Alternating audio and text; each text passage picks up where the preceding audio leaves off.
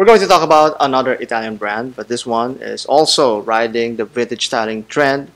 However, even though it's riding that same familiar design, it manages to surprise me to the point that I actually changed my mind or opinion about derivativeness. This video is brought to you by Viqueria. This Italian brand is based on Italy, where the name is also derived from the Roman city of Voghera. From here, you can already see where this brand takes its inspirations. The word derivativeness often takes on a bad reputation because of the very real issue of counterfeiting. But this is far from this brand's design direction.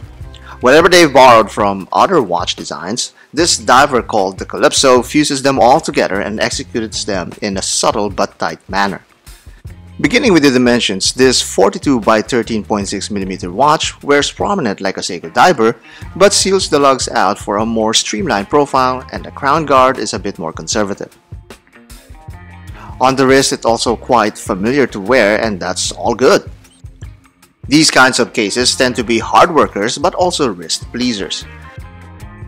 The female end links also makes it quite comfortable to carry as it hugs your wrist in the best possible angles.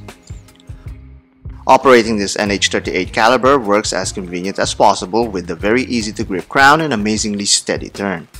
It's very premium feeling at your fingertips. Of course, this is a diver that's very capable with a 300-meter water resistance rating once the crown is screwed down. Another thing to love is that bezel that just wins your day as you work with it and listen to its sound.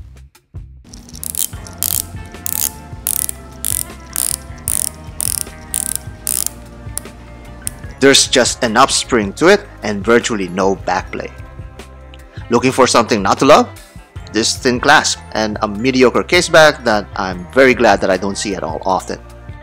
All of these scratches are of course not mine. Though I have notoriously rage-triggering mittens, another reviewer loved this caseback first. So far, the Calipso is steeping the needle over the desirable part of the scale. This is a product of the refinements from Mark I to Mark II.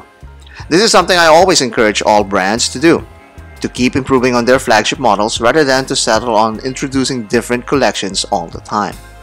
The biggest improvement between these two is the NH38 caliber that gets rid of that unholy ghost date function. Something that we'll not be getting rid of anytime soon is our strap changing shenanigans that takes full advantage of this derivative case design.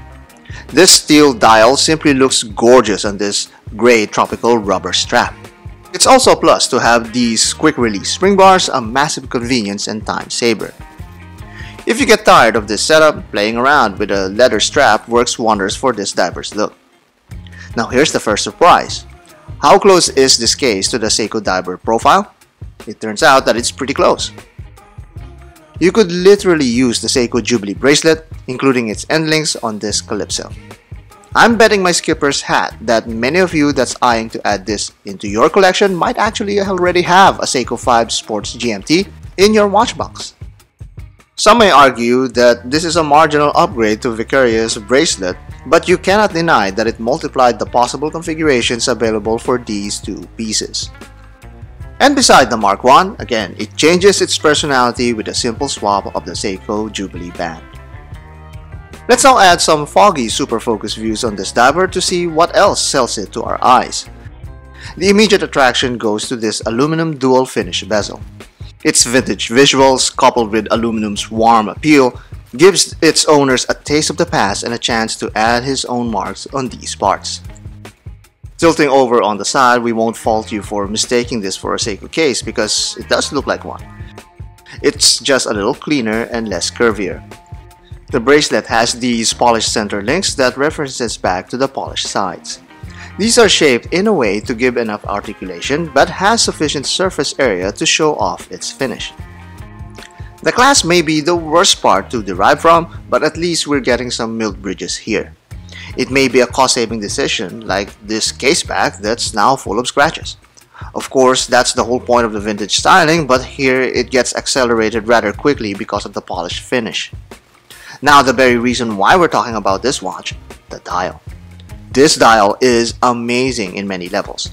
Its texture is lovely and the applied indexes are crisply executed even under this close magnification. The text Could have been slightly smaller, but I grew to love these Italian flourishes. The hands are also beautifully polished. Whenever there's dust or imperfections on these parts, viewers would easily point them out to me. There's none on these Calipsos. All of these angular shapes create a dazzling effect at whatever angle you look at them. But then, this is where the second surprise hits me. This has one of the best looms I've ever seen on a Microbrand. Viqueria added a really potent mix of C3 Superluminova and BGW9 loom on these dial elements. This quite literally outshines many watches I've reviewed. I've talked before about my stance about derivativeness. Since every modern watch out there has been derivative at some point, the word itself shouldn't really factor too much on the watches you buy. With the pre-order price of 199 euros, this certainly makes it a consideration just for the value alone. The upgrades from the previous model also points to a sign that this brand aims to please its audience and further its product line. The line as it is now is not just an option in the ever-growing microbrand dive category, but a real, desirable, and well-executed timepiece for those on a budget. Oh, and it has those surprises that you'll definitely welcome to play around with. Yes, it's the good kind of derivativeness, the kind that delivers the best of what it took. The Calipso takes advantage of derivativeness by increasing its playability with the multitude of straps that could fit any Seiko case, and at the same time, it executed that dial beautifully. Now, if you're going to borrow any design from an existing watch, make sure that you deliver where it counts, and that's exactly what Viqueria did here.